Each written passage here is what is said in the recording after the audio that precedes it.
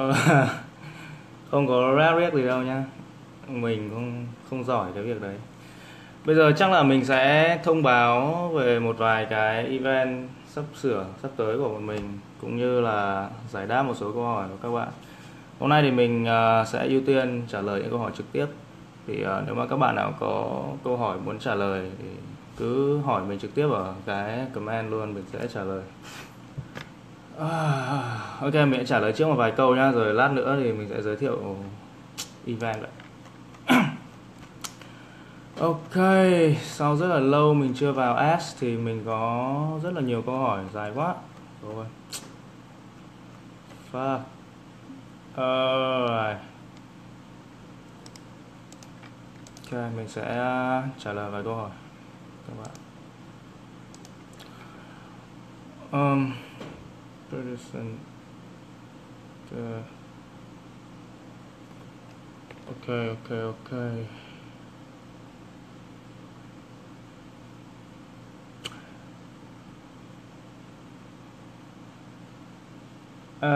Có một câu hỏi khá là buồn cười, làm sao để có crush? Thực ra em cứ thích một ai đấy là em có crush thôi, nó đơn giản. Giống kiểu hỏi làm sao để đi ấy. Em ăn vào tự em phải đi.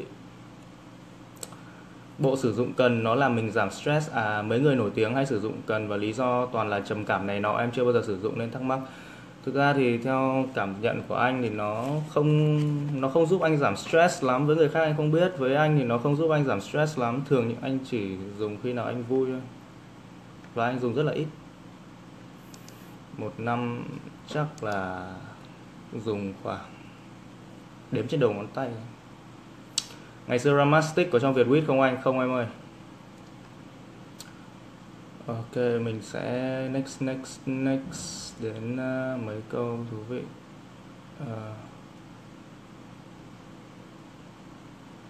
Fuck.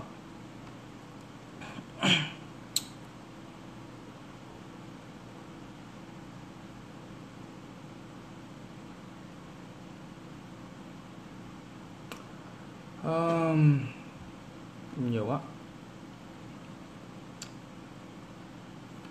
Có một câu này mình không hiểu mình trả lời chưa.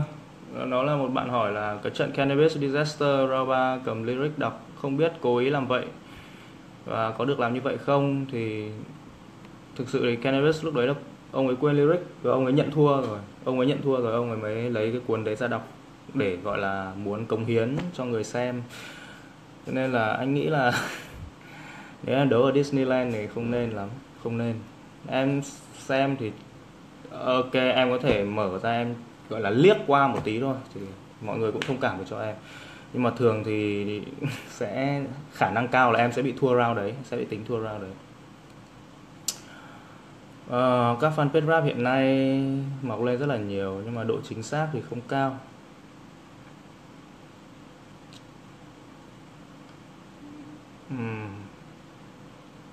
Shit, fuck. Ok, câu này thú vị. Em mới nghe rap và em có tìm hiểu về punchline. Em lên trang rap của GVA và em thấy họ bảo punchline một câu đầy đủ kỹ năng, thì anh cho em hỏi nó có đúng không? Em cảm ơn anh. Ok, em trả lời câu đấy. Đấy là một câu hỏi rất là hay, nhưng mà cái câu của GVA thì nó cũng không phải là không có lý, nó cũng có cái lý của nó. Tuy nhiên thì anh nghĩ là nó chưa đầy đủ. Tại vì cái câu punchline, cái quan trọng nhất nó phải có tính công kích. Nó phải có tính công kích thì cái đấy quan trọng nhất rồi, không cần thiết phải có kỹ năng, miễn là cái câu đấy nó có tính công kích hay và nó sáng tạo là được. Ví dụ như hoặc là nó gây hài, ví dụ như Phúc Du ấy có một cái câu đó là nhà mày bị hỏa hoạn cháy lên tận nóc, họ nói đấy là hỏa hoạn còn tao gọi đó là cảnh nóng ấy. Cái câu đấy của Phúc Du không hề có một cái phép chơi chữ nào hết, nó chỉ là một cái sự sáng tạo thôi. Nói chung là nó phải có cái tính công kích ở trong đấy. Top 5 rapper có lyrical skill Việt Nam mà anh thích nhất. Lâu rồi anh không nghe rap Việt, có nghe ít lắm. Tại vì Chắc là anh thấy anh nghe mấy thằng anh em của anh thôi, anh thấy là có thằng Quất Điền, Young Quất được này, Crazy Lit, thằng Flow rất là điên này. Ờm, có Double S, thằng HH thì chơi chữ khá tởm, 2T thì chửi nhau ghê lắm, punchline mất dạy lắm. Có Phúc Du làm nhạc cực kỳ sáng tạo. Ngoài ra thì những người nổi tiếng thì anh không nói, tại vì anh nói ra thì cũng thế, họ cũng nổi tiếng sẵn rồi, họ không cần cái sự anh nhắc đến nữa. Anh biết John Cena là rapper, lý do sao? John Cena nó là rapper á. John Cena nó là một cái sản phẩm truyền thông em ạ. Tại vì nó rap được, John Cena rap được, nhưng mà nó không phải là thằng rapper chuyên nghiệp, và nó cũng không phải là, nó rap cho vui thôi. Chủ yếu người ta xây dựng hình tượng John Cena ấy là vào cái năm đấy, anh không nhớ năm bao nhiêu, 2003, 2004 gì đấy, không nhớ lắm, nhưng anh không sẽ WWE thời gian đấy thì John Cena nó mới xuất hiện thì nó có một cái gimmick là Thuganomic John Cena. Là hình tượng là một thug rapper, một wrestler, cái nhân vật, cái gimmick, cái nhân cách của John Cena lúc đấy là một thug rapper. Thì cái việc mà cho John Cena ra nhạc là một cái cách để hỗ trợ cho cái gimmick đấy. Lúc đấy thì nếu mà mọi người xem lại thấy có cảnh John Cena battle với fan ấy, những cái đấy là hoàn toàn dàn xếp. Rồi John Cena có rất nhiều punchline hay. Thực ra cái đấy là do Esoteric, một cái rapper khá là nổi tiếng của AOTP viết. Lauren Kidd, Kindia, Lucidi anh không nghe nhạc của họ. Suzy và Như Hexy anh cũng không nghe nhạc của các bạn ấy. Áo Disney trong B-Trap khi nào bán vậy? Rất chia buồn với em là bán hết rồi, nhưng mà chắc là sắp tới bọn anh sẽ in thêm nếu mà mọi người có nhu cầu. Ship thì có ship em nhé. Áo Disneyland thì bán cho bọn anh, em có thể inbox Hưng Cao hoặc là inbox, tốt nhất nên inbox cái fanpage MCU của anh dễ hơn. Mà bây giờ bọn anh hết rồi, bọn anh cũng chỉ in ít thôi, thì đang hết thì có gì đợt sau bọn anh in thêm bọn anh sẽ thông báo. Nếu không có ai hướng dẫn về rap và không có định hướng để luyện tập, lời khuyên nào? Nếu mà em như thế, tức là em giống anh á, thì tốt nhất là em nghe tất cả những rapper và em cố gắng bắt chước. Anh Hưng ơi, sao trong chuyện cổ Rim với ủa anh nhắc về quần ship Hà Hồ vậy? Thực ra đây là một cái bẫy anh cố tình đặt ra, là bọn anh viết lyric hay viết punchline nên là hay in hoa chữ.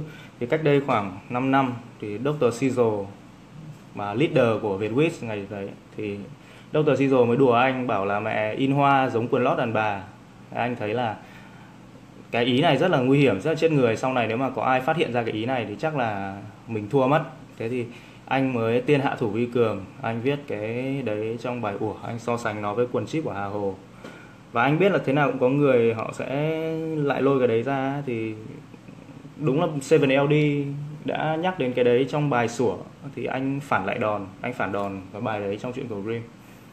ICD và Mr. Cười thì anh nghĩ ai nhỉnh hơn. Vào thời điểm hiện nay thì anh nghĩ là ICD nhỉnh hơn, tại vì Cười nó nghỉ lâu quá. Nhưng mà vào cái thời điểm mà thằng Cười nó vẫn rap ấy, là vào khoảng đầu năm 2016 ấy, thì Cười nhỉnh hơn, Cười mạnh hơn rất nhiều. Anh lập nick Facebook từ khi nào? Anh lập nick Facebook từ 2009. Flow và lyric, flow ở Việt Nam thì chắc là Đạt flow số 1. Lyric thì lyric thì có nhiều người. Dạo này anh đang thích Quất Điền, Young Quất.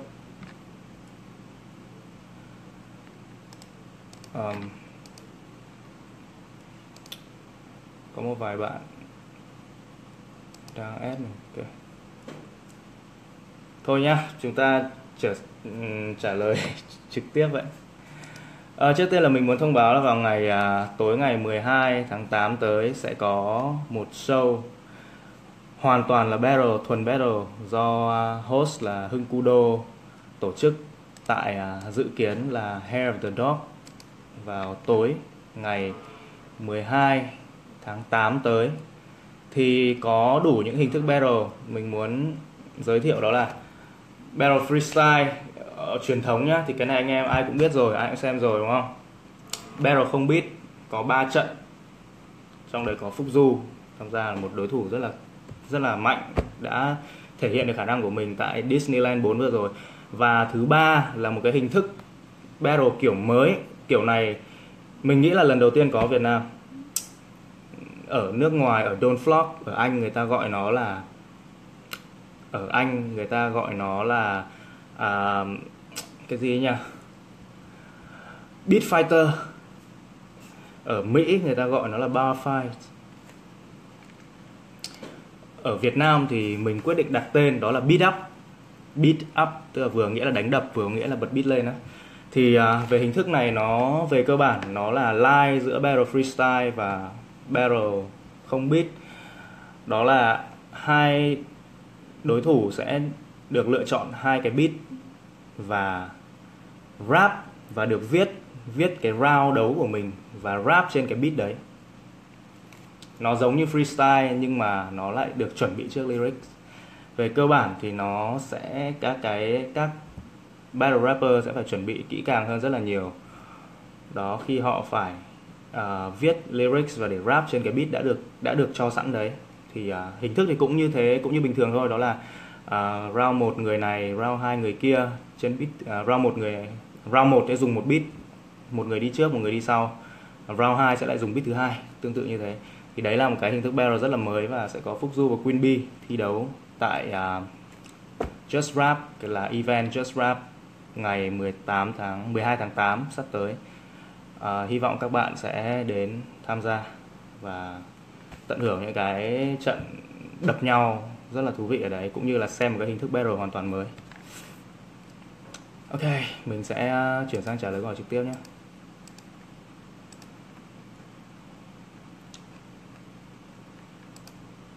Câu hỏi trực tiếp thì xem ban nãy mình cũng thấy vài câu. Ok. Oh shit. Không phải đâu nhá, không phải ấy đâu, phải với Queen Bee đâu. Queen Bee đấu một trận, Phúc Du đấu một trận, mà không phải hai người để đối đầu với nhau. NWA, Wu-Tang, anh thích bên nào hơn? Anh thích Wu-Tang hơn. NWA anh không nghe được, NWA hơi khó nghe. Wu-Tang hơn. Ok. Flow Rico rap rất là nhanh, anh không nghe nhiều nhạc Rico lắm. Đây có bạn Quang Minh hỏi là về Back to the Game 7 của ICD, hôm qua mình vừa nghe xong. Bài đấy phải thực sự là rất là hay. ICD làm bài đấy quá hay, rất là hay. Nếu mà bên 95G muốn rap bài đấy thì mình nghĩ không dễ dàng. Hades mình không biết ở đây, dạo này mình không quan tâm lắm. Làm cách nào tận dụng punchline tốt nhất và gây sát thương lớn nhất? Việc đầu tiên, em nên tập trung vào sát thương. Em muốn chửi gì nó, em phải tập trung cái ý chửi. Em chửi được cái câu đấy rõ ràng là em ăn tiền rồi. Còn skill các thứ chỉ là phụ rồi. Tập trung cái ý em muốn chửi trước. Hai em lâu lắm rồi không gặp em. Chính xác là chưa được gặp em lần nào từ khi ra trường. Anh có định làm chung miền Nam một bài không? Thực ra thì anh chưa có ý định, tại vì dạo này anh hơi lười, với cả anh hay làm nhạc với anh em bạn bè thôi. Nam Ly bài đấy hay, nói chung là anh thấy cả bài đấy cả hai đều hay. Anh chú ý ICD hơn, tất nhiên rồi. Thôi mẹ, ông Xuân Hưng này, tôi vừa học cùng lớp với ông ra xong rap gì nữa, mệt lắm rồi, học mơ cả mắt rồi. Tại sao Pop đi lại thua? Rồi ok, tại sao Pop đi thua? Này em phải xem cái trận đấy trực tiếp cơ thì em mới thấy là Pop đi về cái performance, Pop đi không bằng TVT performance rất là tốt, lyric của TVT không, skill không bằng Pop đi rõ ràng luôn, nhưng mà cái cách TVT sử dụng lyric đấy khiến mọi người cực kỳ phấn khích, khiến mọi người cười, cực kỳ, phải nói là cực kỳ siêu. Cho nên là ở tại đấy thì rất nhiều người, cũng không chỉ riêng mình, rất nhiều người cũng đã chọn là TVT thắng. Bản thân DVD cũng vote cho Pop đi, nhưng mà cũng không nghiêng nhiều. Nhưng mà khi về các bạn xem lại qua video sẽ thấy là những cái yếu tố về khán giả, về khả năng biểu diễn này nó bị hạn chế rất là nhiều ấy. Lúc đấy chỉ chú ý lyric không thì sẽ thấy là lyric của Pop đi giỏi hơn, siêu hơn, thì sẽ thấy Pop đi siêu hơn. Tạo hiệu ứng khán giả là như thế nào? Cách em tương tác với khán giả. Em lên em cầm cái mic em đọc một câu nghe nó rất là chán, em phải sử dụng giọng của em sao cho nó phù hợp. Ví dụ một câu bông đùa phải dùng giọng như thế nào, tương tác với khán giả như thế nào để cho họ phản ứng. Catchy là gì? Catchy là bắt tai, nhạc nó dễ nghe, gọi là nhạc catchy. Quan hệ của anh với Linh Ly và Đen thì gọi là chả có quan hệ gì. Trước đây thì anh ở trong Vietwit thì Vietwit cũng có quan hệ anh em rap, thì anh biết họ, anh quen hai cái người đấy thế thôi. Sau này thì anh ra khỏi Vietwit thì anh cũng không qua lại với bên đấy nữa. Rap của ai ở bên Mỹ đỉnh nhất? Trap thì phải hỏi producer, tại vì nó có nhiều producer nó làm beat đỉnh lắm. Nhưng mà về flow trên beat trap thì anh nghĩ là có một vài người, Hex One này, Locksmith, Tech Nine, có một cái thằng cu Mass Squabble mới gần đây mới xuất hiện, flow rất là điên. Have the Dog ở trên Mã Mây em ạ, phố Mã Mây ấy, trên phố. Battle Khen thì vào ngày thứ 6 nhá, tối ngày thứ 6 mình sẽ tung. Tối ngày thứ 6, 2 hôm nữa thôi, mình sẽ tung Battle Khen giữa DVD và Phúc Du. Đây là trận đấu rất là hay, rất là buồn cười. Đảm bảo các bạn xem các bạn sẽ thấy hài lòng. Trap là gì? Trap là một cái dòng nhạc nó bắt nguồn từ hip hop. Từ hip hop của miền Nam nước Mỹ, Dirty South. Tết có show nào không anh? Ôi rồi ôi, mẹ Quang Cường à? Tết làm đéo show nào. Đi thăm họ hàng hết mẹ ngày. Quang Tèo Freestyle, anh có nghe một cái track của bạn ấy rồi, rất là tốt. Sao mắt anh trên vid khác thế? Anh không ăn hình, anh không ăn ảnh lắm, lên hình rất là xấu, lên ảnh rất là xấu. Bây giờ bực nhỉ, có ai biết là chỉnh cái comment ở ấy không? Ở video như nào cho nó rõ không? Tại vì anh ở đây rồi, ok. Limitless là phim à? Limitless, cái phim Trí lực siêu phàm đúng không? Có cái thằng chơi đồ ấy. Rồi anh xem phim đấy rồi, anh không thích phim đấy lắm, xem nhạt. Làm sao bắn CSGO được với anh thì lên hỏi anh câu đấy trên Ask nha, anh sẽ cho mọi người cái link của anh, cái link nick của anh. Rồi mẹ anh bắn phíp của mẹ em. Kiên Phạm có bạn hỏi câu này, em mới rap vần 3, vần 4 là sao? Vần đơn là vần có một âm tiết, vần với nhau, ví dụ như là đi, di, vi. Đó. Vần đôi là vần có 2 âm tiết, ví dụ như là đường hoàng, trường làng. Vần 3 là vần có 3 âm tiết, tiếp tục quay, tiết mục hay. Vần 4 là vần có 4 âm tiết, ví dụ như là câu rất nổi tiếng của Quất Điền đó là gì nhỉ? Đóng cửa tâm tình, sóng của Xuân Quỳnh. Đó là vần đấy. Tương tự em sẽ có vần 5, vần 6, vần 7, vần 8, vần 10, vần 100 nếu mà tùy khả năng của em. Rap còn có skill gì ngoài punchline hay vần? Có nhiều. Ngoài vần thì nó có flow. Flow nó có nhiều kiểu flow, nó là skill. Fast flow này, rồi nó có nhiều style flow á. Ví dụ như là cái flow mà mọi người hay chê ấy, hay chê ở anh ấy. Thực ra nó gọi là gì? Nó gọi là effusive speech. Flow đấy là flow Chino Excel này với cả Big Pun hay dùng flow đấy. Các bạn nghe không quen thì các bạn chê, nhưng thực ra nó là một cái flow được những rapper gạo cội người ta sử dụng rồi. Mình nghĩ là các bạn nên thoáng đầu óc ra một chút, mới mẻ ra một chút. Thứ hai nữa là mình không chỉ flow một kiểu đấy, mình có nhiều kiểu flow. Các bạn phải nghe nhạc của mình, nghe nhiều vào hãng chê nhá, không chê sai lại bị fan mình nó chửi cho nhục lắm. Mặc dù mình không nhiều fan đâu, nhưng mà mình thề luôn fan của mình não to lắm. Lag à? Mình không biết như nào đâu nha. Lag là do mạng của bạn rồi, mình chịu. Khó lắm. Anh Hưng cao bao nhiêu? Mình cao 1m72. Cao là họ của mình nhá. Anh có nghe nhạc Rick Trigger Kid F không? Rick Trigger thì thằng Rick Trigger flow nó được, lyric hơi chẩu, flow nó ngon. Còn Kid F thì mình không thấy hay một tí nào. Trong rap Việt ai có thể là đối thủ của anh cái battle rap? Mình nghĩ là nhiều bạn lắm, các bạn chưa xuất hiện thôi. Ẩn mình nghĩ là có nhiều bạn giỏi. Nhìn anh kiểu thiếu ngủ, chính xác. Mình ngày ngủ có 5 tiếng thôi. Mình không ngủ được, dạo này không ngủ được. Dậy thì rất là muộn nhưng mà tại vì đêm nằm không ngủ được, nằm trằn trọc, đọc sách, đọc truyện khoảng 3 tiếng 4 tiếng mới ngủ được. Nếu mới chơi freestyle thì nên tập kiểu không biết như Disneyland hả anh? Không, Disneyland là lyric chuẩn bị trước em nhá. Là lyric chuẩn bị trước ấy. Nếu anh chơi freestyle cứ bật beat lên mà làm như bình thường thôi. Bạn Yến Nhi, hai em. Anh định mang Disneyland ở Sài Gòn không? Anh có nhưng mà xem mọi người thế nào. Nếu mà mọi người không ủng hộ lắm thì anh chịu. Anh vào đấy mà anh làm ra rồi không ai đấu rồi cũng không ai mua vé thì chết tiền anh. Yes.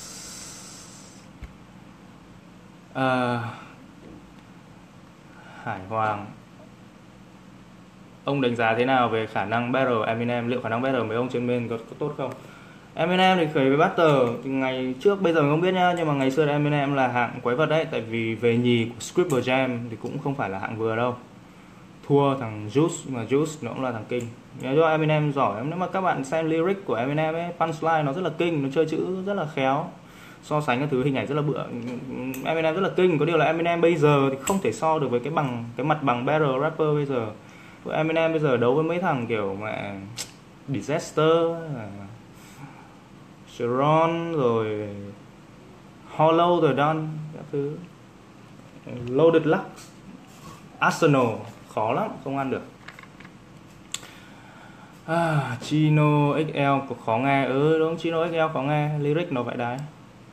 Tại vì cái punchline Chino nó là những punchline rất là phức tạp, nó hay nhá, nó cực kỳ hay luôn, nhưng mà nó là những cái ý tưởng mà sáng tạo. Thằng Chino, phải mọi người tưởng tượng Chino nó rap đến nay là 20 mấy năm rồi, chắc phải được 20 năm hay hơn.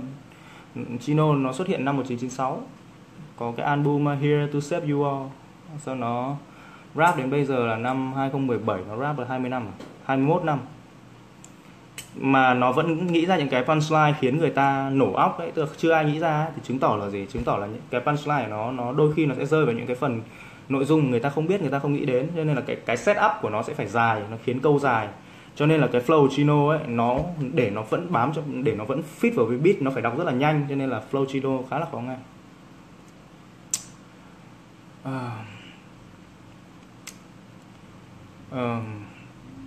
Để cập nhật mấy tên rapper nước ngoài mới, các bạn nghe nhạc liên tục, bật ấy lên. Thứ nhất là ngày nào về bật YouTube lên, subscribe mấy thằng tay to. Thứ hai nữa là nên subscribe mấy thằng rapper, ví dụ như R.A. The Rugged Man. R.A. The Rugged Man rất hay giới thiệu rapper trẻ, rất hay lăng xê người trẻ. Thì qua những cái trang, những cái tương tự như ông đấy thì các bạn sẽ tìm ra được những cái người mới rất là hay. Làm thế nào để có thể trau chuốt lyric cho nó không bị phô với lại mở rộng vốn từ. Mở rộng vốn từ thì em phải đọc nhiều, cái đấy thì anh không có cách nào khác. Còn trau chuốt cho nó không bị phô ấy thì em nên đọc, viết xong em nên đọc lại, mình thấy câu nào nó phô thì mình sẽ tự sửa. Còn nếu mà bản thân mình không thấy phô thì nên đưa cho người khác đọc để người ta sửa hộ mình. Tất nhiên là với những người có khả năng nhá, còn đưa cho những thằng ngu sửa thì tệ hơn đấy. Mẹ, cái nước này đéo hiểu để mẹ. Oh fuck. Địt con mẹ. Vai lìn. Cái nước này mình để mẹ.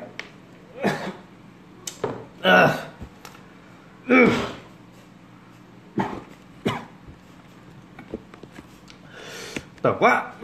Mẹ, cái nước này để lâu quá rồi nó có mùi như mùi mắm tôm ấy, ghê vãi. Mẹ, ghê quá. Tí phải đổ đi mẹ. Bàn nhiều chai lọ quá, mấy cái chai nào không vứt đi. Đại Tiên Clip có hỏi một câu: anh đã thu hồi được vốn chưa?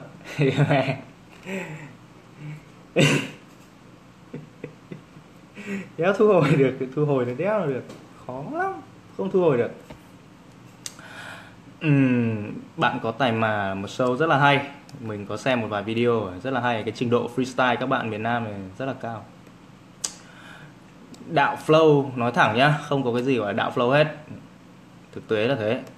Các bạn nghĩ là đạo flow, ra không phải. Tại vì nói thẳng luôn, bây giờ bạn lấy cho mình một cái rapper nào đấy trong rap Việt đi, bạn nói cái flow ở đấy của người đấy không đâu, cái bản thân cái rapper đấy cũng học flow của người nước ngoài, cho nên là không có khái niệm gọi là đạo flow. Cái chuyện là mình bị ảnh hưởng bởi flow của ai, nói cái chuyện rất là bình thường. Cái quan trọng là cái lyric của mình viết là của riêng mình, thế là đấy là cái quan trọng nhất.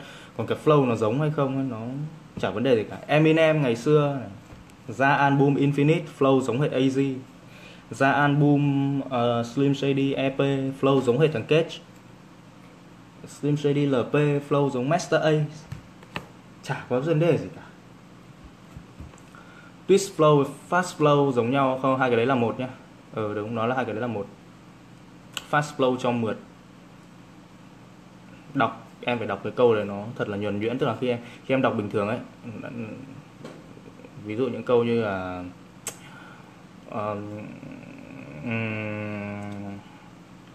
là kiểu những cái câu bình thường ấy, khi em đọc ví dụ như là anh nghĩ ai là người có thể battle được với anh trong rap Việt này. Đó, mình phải đọc cái câu đấy nó trôi chảy ở tốc độ bình thường đã thì mình mới có thể fast flow nhanh được. Bạn không fast flow được thì bạn đọc flow bình thường thì cũng không ổn. Múa dao đi anh thôi, múa xong dao nó cắm vào mặt, nó cắm màn hình thì chết.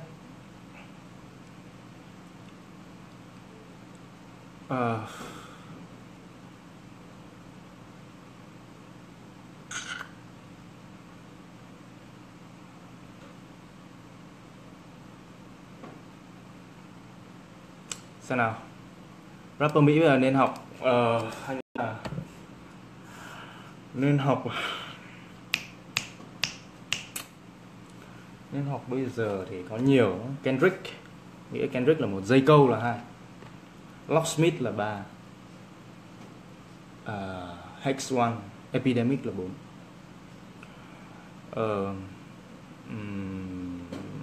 Các bạn có thể, đấy là nếu mà ấy nhá, về lyric nói chung nhá. Còn về những cái lyric thâm sâu hơn ấy thì nên nghe Chino, Cannabis, K-Rino, Rascas, mấy cái tên nên nghe.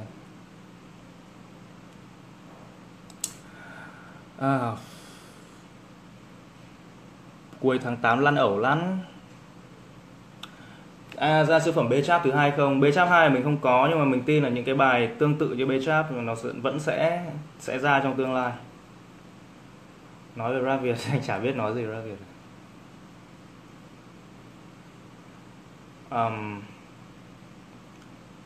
Vừa cắt tóc ngày hôm qua. Sao để fast flow mượt thì em phải đọc thật là mượt cái câu đấy, sau đấy thì em mới tăng tốc độ của em lên thì nó mới mượt được. Đọc bình thường ấy, mượt được cái câu đấy rồi mới tăng tốc lên được.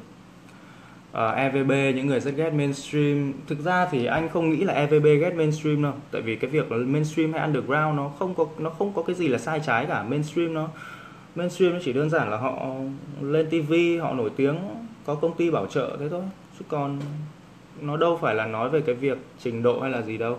Cho nên là mình nghĩ EVB, Ếch và Báo họ không ghét mainstream. Và cái con đường của EVB đi thì nó không phải là mainstream, nó gọi là indie đúng hơn, independent. Những nghệ sĩ independent nước ngoài rất là nhiều, mà ở Việt Nam nó chưa có nhiều, nhưng bạn thấy đấy nó hơi lạ, gọi là indie đúng hơn. Hôm qua có một bạn gửi cho mình mấy comment ở trên cái group cộng đồng Rap Việt Underground. Có bạn nói về mainstream với cả under. Mình không nhớ như nào các bạn viết thế nào lắm, nhưng mà mình muốn các bạn định nghĩa lại nhá. Mainstream cái này nó định nghĩa rồi, đừng có nói linh tinh sai. Mainstream là gì? Mainstream là main là chính đúng không? Bây giờ chúng ta đang stream đúng không? Chúng ta đang stream. Thì mainstream tức là những cái stream chính, những cái kênh chính, kênh thông tin chính. Cái kênh thông tin chính là gì? Báo đài đúng không? TV, những cái trang báo lớn trên internet đúng không? Đấy là mainstream. Và những nghệ sĩ mainstream là những nghệ sĩ hay xuất hiện trên những cái kênh đấy. Mà tại sao họ xuất hiện ở trên những kênh đấy? Tại vì sao? Tại vì họ có công ty bảo trợ, họ được quảng cáo, họ được marketing. Thì đấy là những nghệ sĩ mainstream. Thế thôi. Underground là những nghệ sĩ không có được cái sự quảng cáo đấy. Cho nên là nó không có cái gì đặc biệt ở đây cả. Anh có chơi Black Murder không? Có, mình có quen Black Murder. Thi thoảng nói chuyện với nhau, hợp tác với nhau. Anh biết báo từ khi nào? Anh biết báo từ lâu rồi, từ hồi nó chưa nổi tiếng cơ. Từ năm 2012. Lúc đấy B-Ray vẫn ở trong Vietwiz. Punchline chính thống là gì anh? Anh đéo biết punchline chính thống là gì. Punchline là punchline chính thống. Punchline là cái câu đấm vào mặt thằng khác nó thấy đau, gọi là punchline. Còn chính thống hay không chính thống thì chịu. Hôm trước cũng có bạn thấy cho mình xem một cái comment của bạn nói là punchline chính thống, và bạn ấy nói rằng RVP định nghĩa wordplay mới là punchline. Các bạn hoàn toàn sai nhá. Đừng có nói bậy như thế. Thứ nhất là RVP không bao giờ bảo wordplay là punchline cả. Được chưa? Mình chưa nói như thế thì chưa ai có quyền nói hết. Wordplay không phải punchline. Wordplay là công cụ của punchline, không có nghĩa punchline nó là wordplay. Thế thôi, các bạn đừng để sự ngu dốt của mình làm cái mồm đi chơi quá xa. Anh nghĩ sao reggae? Mình không thích reggae, nghe không thích à? Không thích à? Nghe chắc là cũng hay. Một bạn là Thành Nguyễn hỏi là 16 bars là gì, flow là gì. Thứ nhất, flow là cái nhịp điệu mà bạn rap trên một cái beat, đấy gọi là cái flow của bạn. Đó, cái flow nó giống như kiểu là trong cái bài mình sẽ lấy một cái bài của Quất Điền nhá, có cái câu là ta yêu em như mù quáng, suốt mãi thời ngây ngô, chẳng đếm đong chẳng tính toán, lấy chút lãi lời hay ho. Đấy là cái flow. Ok, vẫn cái lyric đấy nhá, mình sẽ rap kiểu khác.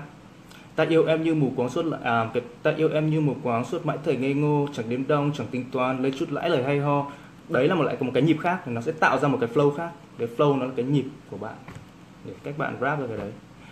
Còn cái cách bạn sử dụng giọng thì vẫn một cái flow của Quất nhá. Mình sẽ cho bạn hai cái giọng khác nhau này. Ta yêu em như mù quáng, suốt mãi thời ngây ngô, chẳng đếm đong chẳng tính toán, lấy chút lãi lời hay ho. Ta yêu em như mù quáng, suốt mãi thời ngây ngô, chẳng đếm đong chẳng tính toán, lấy chút lãi lời hay ho. Hai cái giọng khác nhau. Đó, thì cái flow nó là cái nhịp thôi. Cái flow là cái nhịp. Còn cái cách mà bạn kết hợp flow với giọng nó gọi là delivery. Thì đấy là flow. Còn 16 bar thì khi bạn nghe beat các bạn sẽ thấy nó có beat nào thế, nó có cấu trúc là bục chat, thì cứ 2 lần bục chat tính là 1 bar. Thường thì 1 bar sẽ viết được 1 câu đó.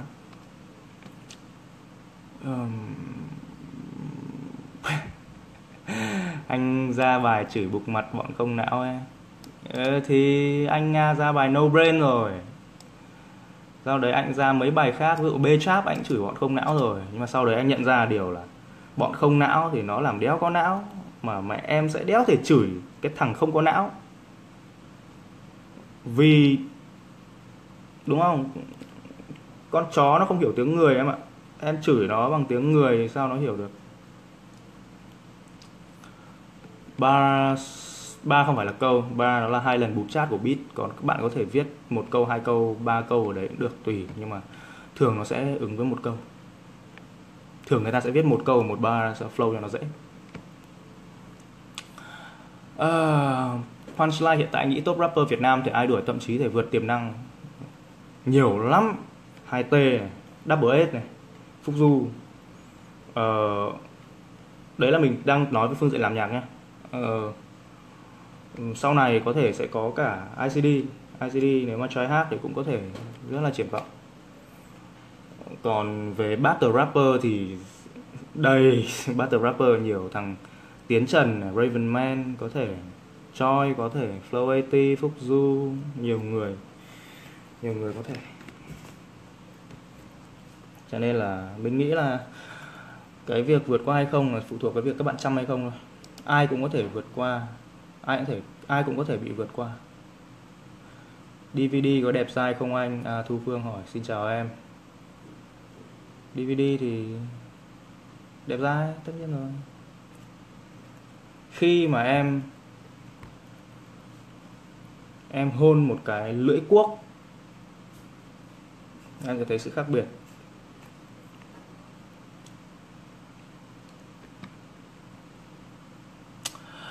Nhiều người vẫn nhầm là underground nói về một nhóm của rap Việt.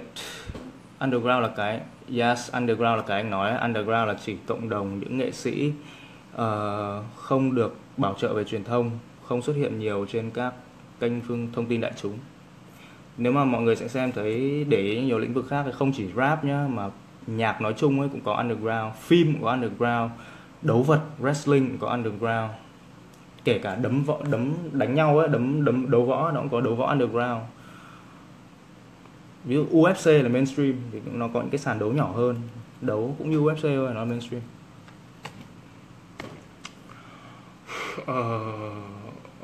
Anh nghĩ gì việc Skyler tung track diss anh? Skyler ai nó chả diss, quan tâm làm gì. Thực ra thì nếu mà bảo rap Skyler anh đéo biết rap cái gì cả, tại vì mà nó chửi đồng mình thấy đéo thấy lý lẽ gì cả, chả biết rap như nào. Chửi nhau với mấy bà bán cá, chửi nhau làm đéo gì. Có chửi cũng đéo chửi lại được nó có cần gì lý lẽ đâu, nó không cần lý lẽ, mà nó đã không có lý lẽ thì em chả thể chửi được. Giống kiểu mình muốn thông não nó đéo thông được ấy, đéo có não để thông, đéo thông được. Tại sao rap Việt là đám ăn khỏi, tao là người viết chap? Bọn anh viết câu đấy cho vui thôi, Súp E viết câu đấy chỉ để tăng tính catchy của bài hát thôi. Anh có nghe BY không? Anh không những nghe BY, anh còn quen cả BY phiên bản Việt Nam.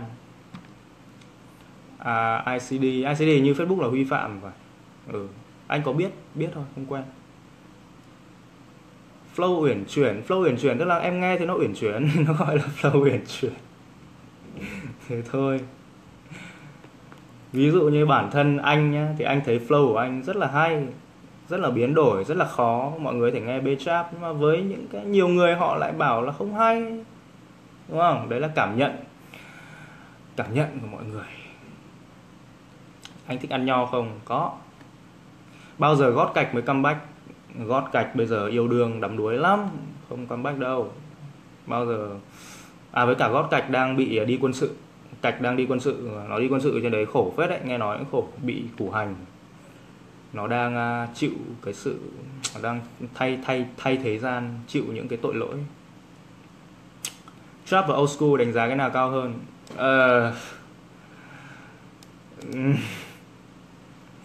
Old school không phải một dòng nhạc em ạ. Old school nó là chỉ về một cái thời điểm thôi. Thời điểm cũ gọi là old school, mới là new school. Trap nó là một trong những cái dòng thuộc về new school. Nhưng mà 10 năm nữa nó sẽ là old school, 100 năm nữa nó sẽ là old school. Cho nên là không thể nói trap và old school nào hay hơn được. Theo như anh hiểu ấy thì em nói là trap và boom bap, thì nếu mà để rap dễ hơn ấy thì trap dễ rap hơn. Em có thể rap rất dễ rap trên beat trap, mà để rap ổn trên beat boom bap thì nó khó hơn. Tại vì cái tempo của boom bap nó thường khoảng 80 120, còn trap thì nó sẽ 120 hơi nhanh ấy. Trap thì nó sẽ tốc nó chậm hơn nữa. Nhưng mà để flow hay trên cái beat trap thì nó lại khó hơn. Tức là nếu mà em flow phải được 7 điểm thì em sẽ là flow đạt trên beat old school. Flow hay trên beat old school thì em chỉ cần flow được khoảng 9 điểm thì là có thể flow hay trên beat old school. Nhưng mà trên beat trap thì em chỉ cần flow 5 điểm thôi là em đã flow được trên beat trap rồi. Nhưng mà để flow được gọi là hay trên beat trap thì em phải flow 10 điểm em mới được coi là hay trên beat trap, kiểu thế. Ví dụ thế. Anh nghĩ sao bây giờ có web cung cấp các vần cho mỗi từ? Thực tế thì anh nghĩ là có từ điển tiếng Việt nên nó cũng có, nhưng mà anh nghĩ là cũng chưa ai nghĩ ra cái mô hình đấy. Nếu mà em làm được nó rất là hay. Tuy nhiên thì nói trước là rapper sẽ hơi lười. Trap là thể loại gì? Trap là một cái thể loại nhạc, anh nghĩ là em nên tra wiki thì hơn. Anh khó giải thích lắm. Tại vì trap bây giờ nó không chỉ nằm trong hip hop nữa, nó nằm ra ngoài rồi. Nếu mà em nghe những nghệ sĩ như là The Fat Red này, Zetter, anh nghe EDM cũng ít thôi, nhưng mà đấy là những nghệ sĩ mà anh biết thì họ đã làm trap thành một cái dòng EDM riêng. rồi nên là nó không còn là nó không còn ở trong hip hop nữa, nó rộng lắm. Anh thích rapper Hàn nào không? Anh thích Dumbfounded. Làm thế nào được giao lưu hoạt động của RVP? Em hãy vào group rap Việt Phốt tự học việc. Trap và old school thích cái nào hơn? Thích thì vẫn thích old school hơn, thích boom bap hơn, nhưng mà trap thì tùy người. Ví dụ như là H1 mà rap trap thì anh cực kỳ thích.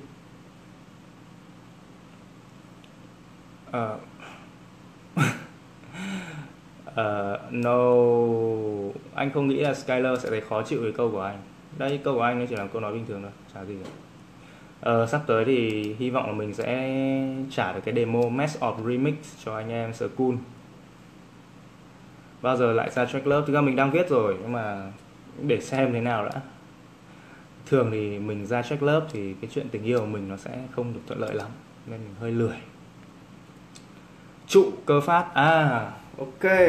Nếu mà các bạn đọc thì ok nha các bạn, nếu mà đọc về cái nghĩa đen của nó thì các bạn sẽ biết rồi đúng không?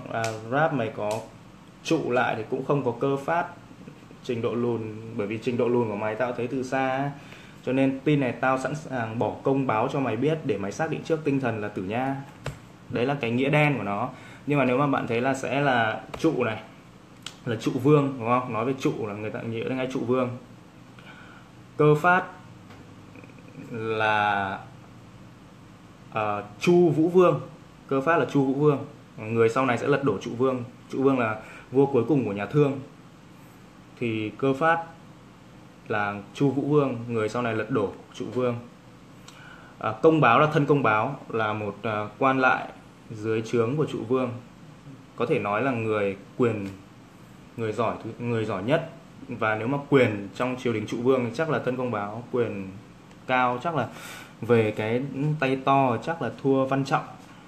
Mình không, cái này thì mình không chắc nhá, nhưng mà nhìn chung cũng là dạng tay to. Thì Tử Nha thì Khương Tử Nha rồi, là tay to thừa tướng của cơ phát.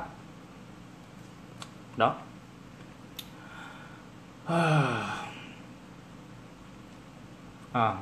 Ok. Anh là Adam. Nope.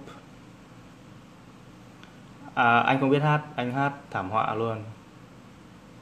Anh hát thì bịt mẹ tai lại nữa. Ghét 7LD, ghét thì mình không ghét, mình không chơi thôi, mình cũng không ghét. Tại vì mình thấy là 7LD họ làm nhạc cũng không có ác ý, họ làm nhạc mang tính chất giao lưu, tức là họ muốn cọ sát giao lưu. Vâng, lại một câu hỏi tiếp theo. Thu Phương, Pop đi đẹp dai không anh?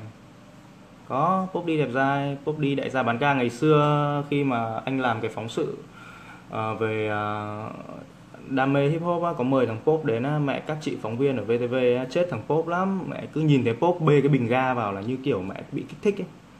Tức là cái bình ga nó sẽ rất là bình thường, nhưng khi cái bình ga nó nằm trong tay Pop đi ấy, nó trở thành cái sex toy. Đấy là cái sự khác biệt. Đấy là cái phẩm chất của một nhà chăn rau của nhân dân. Freestyle giúp việc viết lyric tốt hơn không? Anh nghĩ là nó sẽ giúp em nghĩ lyric nhanh hơn. VD DSKI nhỉnh hơn. Về barrel thì VD hơn, còn về concept nội dung DSK hơn. Học IELTS 7.0 khó không anh? Anh chưa biết, anh chưa thi lại, anh không biết. Anh cũng đang mong được 7.0 đây. Nếu trong track nhiều skill quá thì sao? Thì hay sao em? Mẹ, track nhiều skill nhưng mà skill phải dùng hay nhá, phải dùng tốt chứ không phải là skill dùng vớ vẩn đâu. Nghĩa là khi mà em dùng cái skill đấy mà nó tốt thì nó thành một track hay, thế thôi. Đúng không? Người ta mẹ một cái track mà mẹ người ta phải ngồi đọc, phải nghiên cứu, nghiền ngẫm, mẹ hiểu ra, mẹ thấy sướng rồi, đúng không?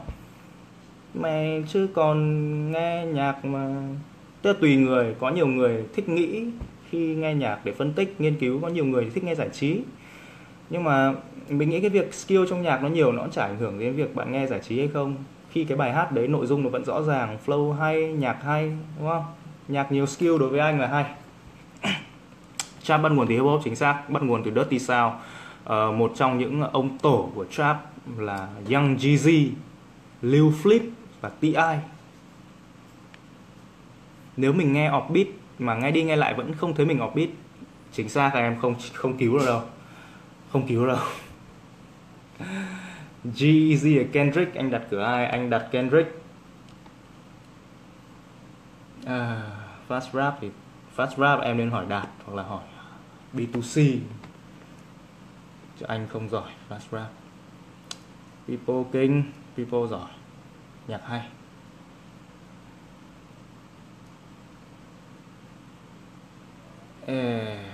Anh có yêu đương gì không? Anh lúc nào chả yêu đương.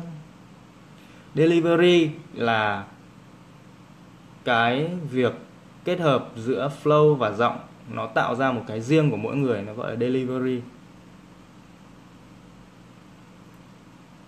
Binh tướng, binh là binh lính, tướng là tướng lĩnh. Binh tướng là nghe toàn binh tướng rồi. Anh nghĩ là do ngày xưa VD với cả AC hay rap những cái có refer đến binh tướng, bọn tao bày trận các thứ, thì có thể đấy, ý nó là như thế. Anh là công hay là thụ? Mẹ, anh là dai thẳng em ơi, anh là dai thẳng và anh tiêu hóa tốt. I'm good. Okay. Anh ơi, làm thế nào để bắt chuyện với bạn nữ xinh đẹp, bạn ý chưa biết gì về em vậy anh? Mẹ, câu này anh trả lời được thì anh đéo ngồi đây. Có rất nhiều bạn nữ xinh đẹp anh muốn bắt chuyện mà anh đéo bắt chuyện được, khó thế. Tây Nguyên Sao, anh nghe đúng một bài là cái bài Ghen. Anh thích bài đấy cực kỳ luôn. Nghe cái bài Ghen của Nam Ly với ai ấy nhỉ, cũng nhớ lắm. Nhưng mà cái bài Ghen của Tây Nguyên Sao, anh thích bài đấy. Con anh 15 tuổi anh thấy nó quay tay, anh thấy sao? Nó là bình thường em ạ. 15 tuổi mà nó không quay tay ấy, đấy là vấn đề. Thế mới là vấn đề. Cái 15 tuổi là phải quay tay rồi. Ok. 16 tuổi là tuổi công khai được trịch xong theo luật Việt Nam nhé. Thế mà 15 tuổi mà nó chưa quay tay ấy, thì anh sẽ thấy rất là quan ngại về nó. Anh không có nhu cầu nhìn thấy nó quay tay, nhưng mà ít nhất anh cần make sure là cái tuổi đấy nó biết quay tay rồi. Cho nên là nếu anh nhìn thấy nó quay tay, đấy không phải cái vấn đề gì hết. Nó là cái điều mà mình thấy ok, cảm ơn, tôi có thằng con trai bình thường. Clip rap hay không anh? Clip rap, mỗi lần clip rap là anh khóc. Con tim anh nó bị tổn thất, nó bị tổn thương. Pop đi xe ga, chuẩn rồi em. Pop đi xe ga, 4 bánh đằng sau chở mấy chục bình ga.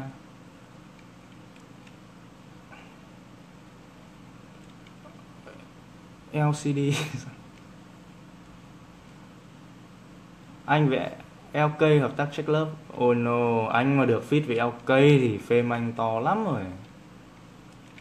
Super E rap đỉnh không? Mọi người có thể nghe verse Super E trong ủa này, trong B-Trap này, trong lớn nhanh anh chờ. Super E không phải rapper thiên về kỹ năng, mà cái hay nhất của Super E là ông ấy là một người gọi là beat rider ấy. Beat rider, ông ấy lái beat cực kỳ hay. Cái beat như nào thì ông ấy sẽ tìm ra cái flow cực kỳ phù hợp với cái beat đấy. Nghe flow Super E nó không phải flow kiểu mẹ điên cuồng như Đạt hay B2C, không phải là flow quá phức tạp hay là hay biến đổi nhiều như anh. Flow của Super E là cái flow mà chắc chắn là người nghe người ta sẽ quẩy theo, rất dễ thuộc, rất dễ quẩy. Super E là một người làm nhạc thiên về tính catchy. Freestyle quan trọng không anh? Biết thì tốt, không biết không sao, nhưng mà nên biết. IL anh ngày xưa thôi, mấy năm trước rồi, cũng lâu rồi. Bây giờ anh đang cố thi lại, mục tiêu cao hơn. Trong một vở nhất thiết phải có skill không? Tùy. Có cũng được, không có cũng được. Quan trọng là cái nội dung của em nó phải rõ ràng. Câu cú của em phải rõ nghĩa. Người nghe hiểu được em muốn nói gì thì được. Anh có chơi gì ngoài rap không anh? Anh có chơi bạn gái khi có. Anh có nghịch dao, chơi dao với cả có chơi game, biết chơi cờ tạm. Nói chung cái gì anh cũng biết một tí. Vụ T-Boss với ICD anh không biết. Chance the Rapper anh có nghe vài bài, anh không hợp với kiểu Chance the Rapper lắm. Trận Phúc Du Flow IT, sao Phúc Du thể cầm điện thoại xem lyric? Thực ra thì cái này là do anh em thông cảm, tại vì Phúc Du cái choi thông báo là không thể đấu được, không thể đấu được thì chương trình sẽ bị trống. Thì lúc đấy anh rất là hoảng, anh không biết là như nào, thì Phúc Du có đề nghị là Phúc Du sẽ xin đấu thay choi, đấu với DVD. Thì lúc đấy cũng rất là gấp rồi, còn có mấy ngày nữa thì đấu thôi, thì Phúc Du vừa phải chuẩn bị đấu Flow AT, vừa phải chuẩn bị đấu với DVD mà lại đấu rất là gấp. Thì anh em cũng, mọi người cũng thông cảm, tại vì Phúc Du đấu 2 trận, đã thế lại là một trận là không được báo trước, một trận là chỉ được biết trước có 4 ngày trước khi đấu rồi, cho nên là cái chuẩn bị rất là vội, cho nên Phúc Du khó mà nhớ hết được lyric được. Cái đấy là anh em thông cảm.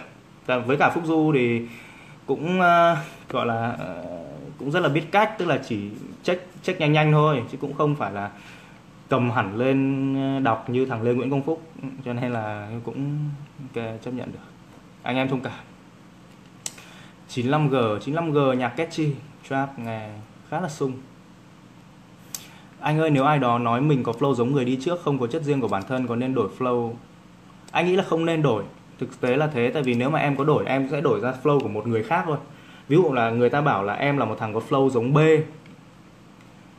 mà sau đấy em cố đổi ấy, em sẽ thành flow giống C, flow giống D ấy. Còn sau một thời gian em rap liên tục, em rap chăm chỉ, em sẽ ra cái flow của riêng em. Đến cái lúc đấy thì em không cần phải đổi.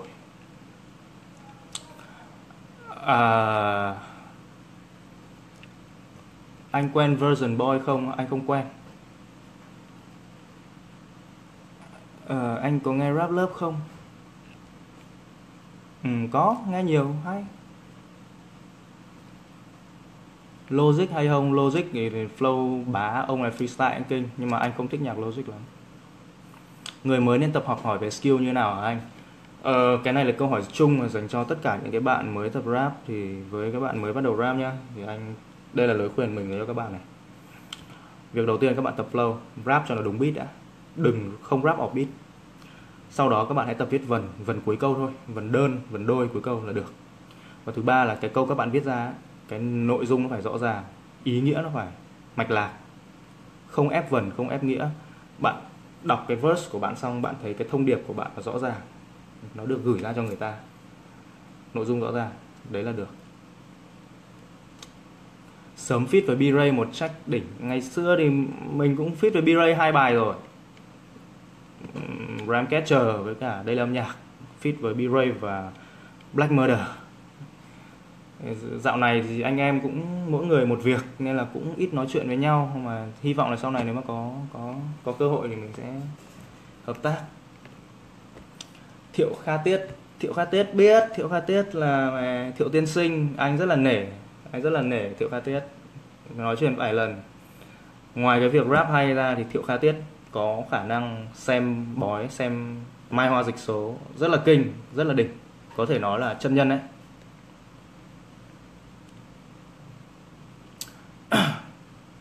Anh chia sẻ một chút cách giữ tình anh em trong một nhóm rap đi. Nay 7LD mới up status bóc phốt nhau. Về việc 7LD thì anh không quan tâm lắm, tại vì anh với họ cũng không có quan hệ gì. Còn cách giữ tình anh em trong một nhóm thì khó lắm. Tức là mình có một vài người anh em chơi được với nhau là chủ yếu là bởi vì là anh em chơi với nhau ngoài đời, chứ không phải anh em chơi với nhau qua nhạc, cho nên là hiểu những cái vấn đề của nhau, chứ không phải là chơi qua nhạc. Tại vì anh em mà chơi qua nhạc, các cái mối quan hệ qua nhạc nó không bền. Thực sự là thế, mình thấy là thế, nó không bền, rất là không bền.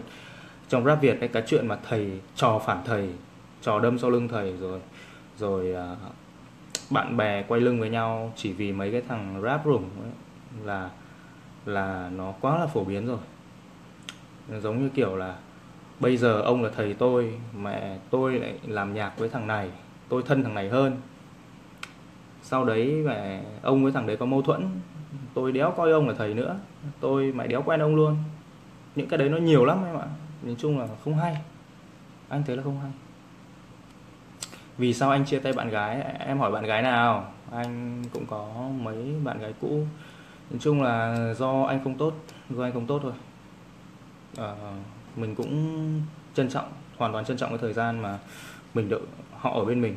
Cái con gái ở cái tuổi này là con gái tuổi 20, con gái có tất cả. Con trai tuổi 20 con trai không có gì, đúng không? Họ đã dành một cái đoạn thời gian trong cái thời gian đẹp nhất cuộc đời họ dành cho một cái thằng đéo có gì như mình. Mình không có lý do gì mà không trân trọng cả, luôn luôn trân trọng. Và mình nghĩ như vậy. Anh thấy lyric Carrick bây giờ đi xuống cách đây vài năm không ạ? Anh thấy lyric Carrick nó chưa bao giờ đi lên, nó chưa bao giờ đi xuống, nó vẫn thế. Carrick xưa nay vẫn rap y một kiểu, cái flow vẫn như thế, không khác gì. Rồi cách đặt vần cũng như thế, chả khác gì mấy cả. Chẳng qua ngày xưa thì rap về găng gủng, bây giờ lên mainstream thì rap về tình yêu thôi. Nó chỉ thay đổi về nội dung thôi, nhưng nó về skill nó chả có gì cả. Carrick gần như chẳng có skill gì trong lyric. Giọng mỏng nên đi flow nhanh, luôn luôn nguyên tắc này, giọng dày flow chậm, giọng mỏng flow nhanh nhé. Bạn nhớ cho mình cái đấy. Thực ra thì tùy style bạn thích thôi, nhưng mà thường là những người giọng mỏng sẽ flow nhanh, còn những người giọng dày sẽ flow chậm, và nên flow chậm. Ví dụ các bạn thấy mình là một người giọng khá là mỏng, cho nên là cái tốc độ flow của mình tương đối nhanh. Nếu mà bạn nghe giọng của Đạt Maniac ấy, hay giọng B2C ấy, là hai người đấy là hai người có giọng tương đối mỏng, thì hai người đấy rap rất là nhanh, rất là hợp, rap nhanh. Còn Super E, các bạn nghe Super E, nghe B-Trap với Super E, mình Super E giọng rất là dày. Nếu mà Super E rap nhanh thì cái tiếng nó sẽ bị díu tiếng, rất là rối. Cho nên là nên thôi nhá, mình nghĩ là giọng dày thì nên rap chậm, giọng mỏng thì nên rap nhanh. Tất nhiên là cũng có những người họ giọng dày họ rap nhanh và những người giọng mỏng rap chậm, nhưng mà nếu mà nói là nên thì mình nghĩ là nên thế kia, nên là mỏng nhanh dày chậm. Thôi đừng bạn nào nhắc đến cái việc mình đánh liên minh nhá. Mình nhớ có lần mình đánh với Victor K với cả DNA, hai anh em rapper Bắc Giang. Hôm đấy đánh mẹ, lúc đấy là mẹ nhà đã như cái sân bay rồi, bung cả ba nhà chính luôn. Mẹ Super Creep, gọi là lính Super Creep đúng không nhỉ? Dạo này hay chơi Dota quen gọi hay quen gọi Mega Creep. Mấy cái con lính to á, mẹ Super Minion, đúng rồi, Super Minion. Nó vào đập nhà. Lúc đấy mình nhớ là mình có tele vào một cái con lính ở cạnh con Super Minion đấy. Và mẹ tele xong thì con Super Minion nó quay ra đấm cho mất cục máu. Anh không thích Rich Trigger. Dota anh mấy ca rồi. Rồi mẹ, Dota anh đánh chắc được ca rưỡi. Anh còn chưa đánh trận rank nào. Thật.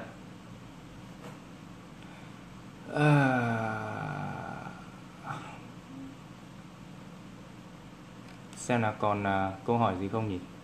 Phân biệt giọng mỏng và giọng dày như nào? Giọng mỏng thì nghe nó hơi cao cao, the. Giọng dày thì nó hơi ồm, trầm, ấm. Ví dụ như này có thể coi là giọng dày, thực ra đây là giọng dày của một thằng giọng mỏng cố tình tỏ ra giọng dày. Còn giọng mỏng là như thế này, các bạn thấy nó rất là cao, như giọng mình là giọng tương đối mỏng. Multi-ram, multi-syllable ram, tức là ý bạn hỏi là multi thì ok, mình trả lời nốt câu này rồi nhé, cũng muộn rồi. Multi thì như thế này, các bạn phải xác định được nó là vần mấy. Tại vì khi nó không phải là vần đơn ấy, thì cái vấn đề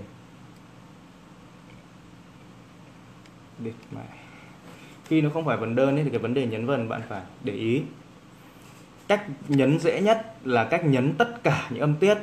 Cách này thì dành cho những người rap chậm. Ví dụ như là Master Ace trong bài Beautiful, ông ấy rap rất chậm và ông nhấn từng chữ. Hoặc là trong cái bài cái gì nhỉ? Trong cái bài Đời Như Lời của mình, đời sinh viên chỉ gắn liền với ba chữ sự nghiệp, tiền tình, và tôi nhấn mấy chữ này với tư cách một sinh viên điển hình. Đó, thì đấy là mình nhấn từng chữ ra. Đấy là cách dễ nhất, nhưng mà nó sẽ ảnh hưởng đến flow của bạn, nó sẽ khiến flow của bạn hơi gò bó, hơi khó biến đổi. Nhưng mà được cái lại nghe rất là rõ và nó tôn rõ cái nội dung lên.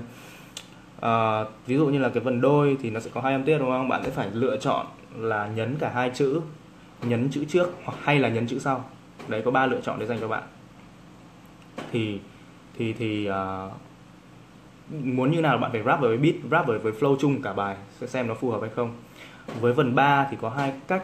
Cách thứ nhất là nhấn âm đầu tiên và next qua và đọc nhẹ hai âm sau. Đọc nhẹ hai âm sau, ví dụ như là Cái gì nhỉ? Mình tìm một cái câu của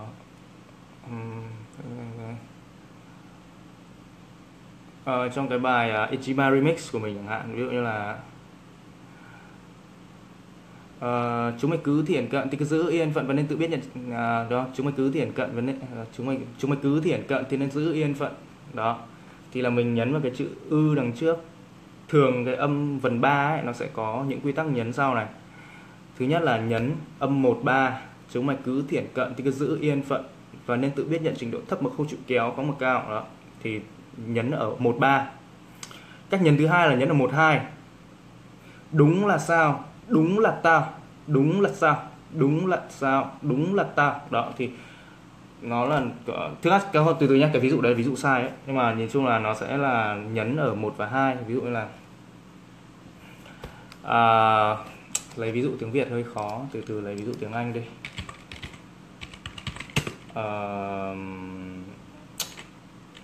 Bài đấy là bài Incoming.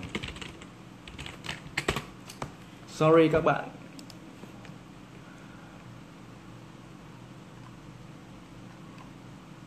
Sẽ có một cái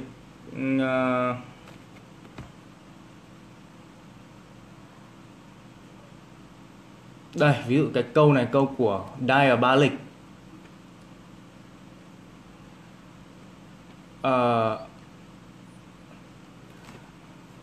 In other words, who dare touch what he treasures sleep better than he'd ladder beneath a dream catcher. Đó, thì đó là he treasure, sleep better, he'd ladder và dream catcher. Đó, người ta nhấn ở he treasure, sleep better, he'd ladder và dream catcher. Đó là he treasure, sleep better, he'd ladder và dream catcher. Thì nó đấy là nhấn với 1 và 2. Thì nguyên tắc là thường là sẽ vần 3 sẽ nhấn vào 2 âm tiết, thì cái âm bắt buộc phải nhấn sẽ là âm số 1, sau đấy sẽ là 1 2 hoặc 1 3 tùy. Còn tất nhiên là bạn có thể nhấn cả 3. Vần 4 thì nó sẽ có hai cách. Vần 4 nó sẽ có những cách sau. Thứ nhất là 1 4 âm 1 và âm 4. Ví dụ như là cái bài có những cô gái trong bài Đời Như Lời của mình nhá, có những cô gái đi ngủ với dăm cả con trai, bây giờ có thêm đứa nhỏ họ không dám chắc là con ai đấy, dăm với cả chắc, đúng không? Dăm cả con trai, dăm với cả trai, gã con đọc rất là chắc là con ai. Nhiều lúc nghĩ đi học cũng như chơi kiếm thế, phải nạp thẻ, càng nạp càng lợi, cứ nạp thật nhiều thì chẳng dễ bắt bẻ, đúng không? Thế thẻ dễ bẻ. Đó, thì hai cái chữ ở giữa mình đọc ngắn đấy là nguyên tắc 1 4. Và nguyên tắc tiếp theo là nguyên tắc 1 2. 1 3, nguyên tắc 1 3.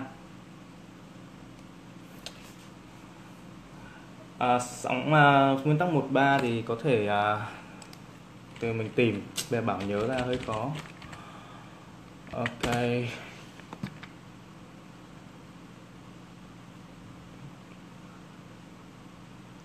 1 3 sẽ chắc là để nghe một cái ví dụ của Young Quất đi, Quất Điền nó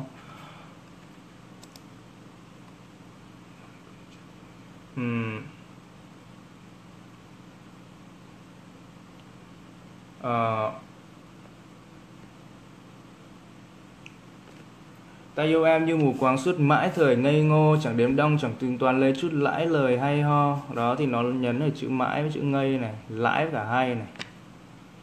Thực ra thì mình thấy cái này nó vẫn hơi giống là kiểu thế nhá.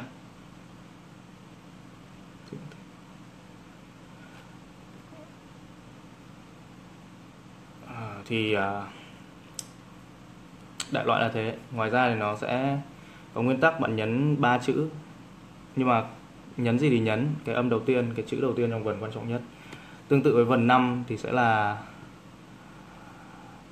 1 3 5 hoặc 1 4 3 5 hoặc 1 4 5. Tức là tùy cách bạn rap thôi, nhưng mà khi mà các bạn rap mà nó có tốc vào ấy thì nên để ý cái vị trí nhấn để cho cái flow của nó nuột. Thế thôi. Cái này giải thích hơi khó, mệt quá. Hôm nào mình nghiên cứu cụ thể hơn mình sẽ giải thích lại. Hôm nay giải thích hơi bất ngờ.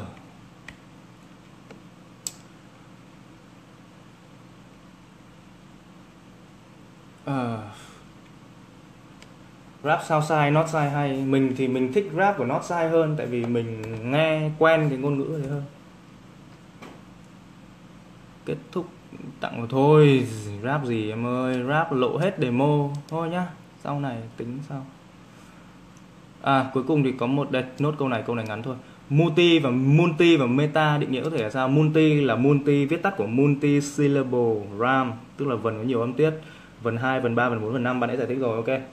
Meta viết tắt của metaphor, tức là ẩn dụ hoán dụ. Ẩn dụ hoán dụ là gì thì các bạn tra Google. Đó, thế thôi. Còn nhá, meta trong meta game ấy thì không phải là metaphor đâu nhá. Đừng bao giờ nhầm cái meta mà người ta chơi LOL ấy hay nói đến meta ấy, thì nó không phải là cái metaphor đâu, mà nó là một cái khác. Có gọi là gì ạ? Most cái gì ạ? Evaluate. Chịu chả nhớ, không nhớ lắm. Nhưng mà đại loại là cái meta trong meta game này không phải là metaphor đâu nhá, hai cái đấy khác nhau. Được rồi, ok, mình chắc là xin nhắc lại một lần nữa, đó là ngày 12 tháng 8 ở Head of the Dog sẽ có event Just Rap, gồm toàn những trận battle freestyle, battle không beat và battle theo thể thức beat up, beat fighter. Hy vọng các bạn sẽ đến và cùng tận hưởng những trận battle ở đây. Mình sẽ là judge ở đấy. Hy vọng hẹn gặp lại các bạn là ngày 12 tháng 8 tới tại Head of the Dog trên Mã Mây, Hà Nội. Xin chào các bạn. Hy vọng là sắp tới các bạn có câu hỏi gì thì cứ hỏi lên ask cho mình sẽ trả lời. Bye.